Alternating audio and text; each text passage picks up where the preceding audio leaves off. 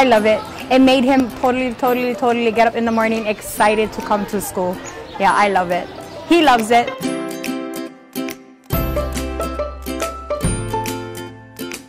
I want to be a doctor. If he wasn't in this program, I would probably be the one that would have to stay home and probably put work in school on the side and take care of her myself. So it's a very big help.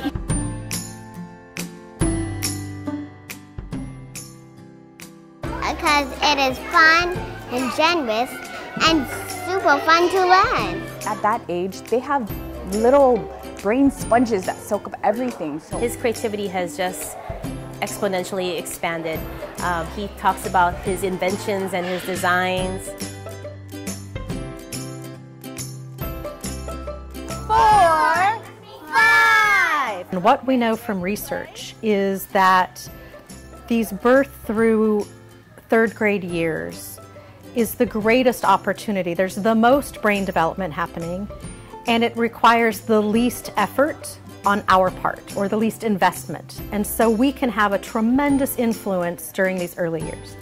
If we wait until later, it becomes a lot harder and a lot more expensive to influence children's learning. It's the argument that many educators are aware of the difference between prevention and remediation.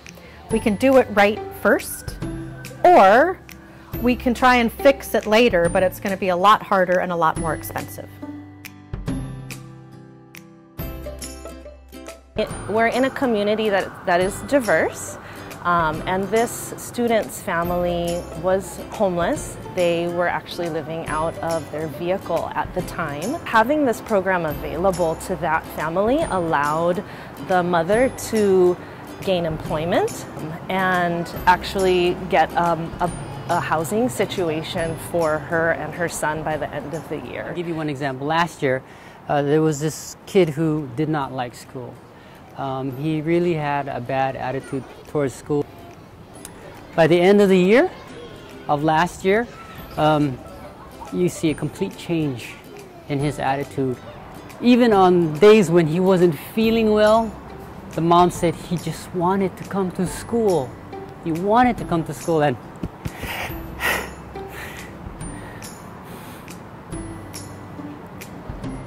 sorry. That was so touching.